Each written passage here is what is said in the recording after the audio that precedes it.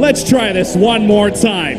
VEX Nation, are you ready?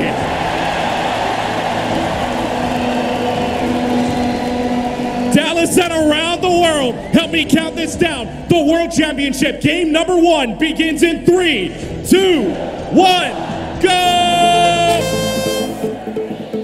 15-second autonomous underway, looking to see if they can go upstairs. Red Alliance, 3 upstairs, yes sir. Blue Alliance, 1 out of 3 on the set. For the Red Alliance, getting 2 more upstairs. Blue's got to come up big for the 10. They get a 3rd, Red gets nothing else, and that does it.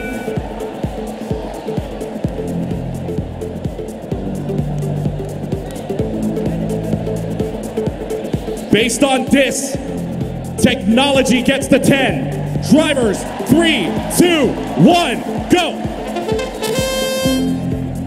A minute 45 in the championship round. It is a best 2 of 3. And game number 1 makes a big difference. Triples going up on either end. And they are firing away. Right now, BarkBot's getting there. Shooting up 3 of their own. Meanwhile, fast and furiously comes down the team from McLean, Virginia, the Potomac School, Happy Haystacks. But they are stuck on the roller. They are unable to move. So their teammates trying to get to them, but 786B says no. They are trapped on the roller. So the Red Alliance here, Cupertino, California, BarkBot's getting there, have free reign to play. They are just stuck, and I can tell you right now, it's on the roller. No, wait, hold on. They get out, they're free, they're back.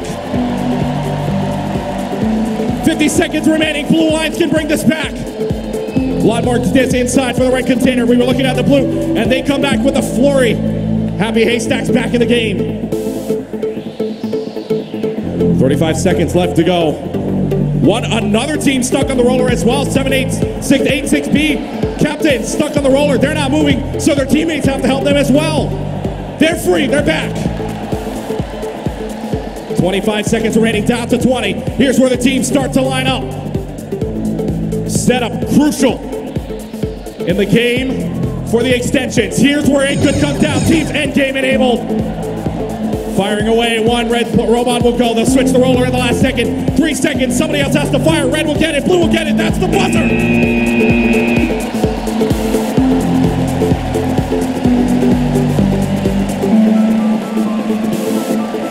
Need I say more? Grand final starts off with a bang.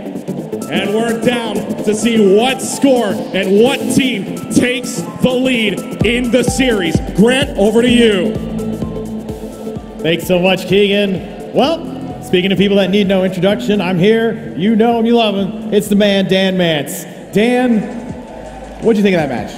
So I wasn't surprised at the comeback. When they got hung up on the roller, I thought it was over. And then they managed to free themselves. It ends up being really close. I'm interested in what the final score will be. Yeah, I like that in the final match, final couple of matches of the season, we have some Team Catapult, some Team Flywheel. It really shows the dynamics and the diversity of this game.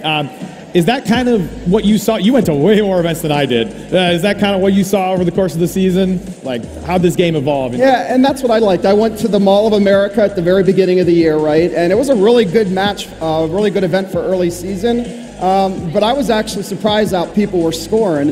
And what I like is how the season evolved. You got 2 primary designs with catapults and flywheels, but there wasn't one dominant design. And I also like how, as the season progressed, good defense, not just sloppy defense, but good defense really could really swing a match this year. I thought that's kind of what we want when we see these games, right? So for sure. Was there anything that surprised you or that popped up that that was unexpected? Yeah, I think the biggest surprise for me this year is I really thought that the end game would evolve differently.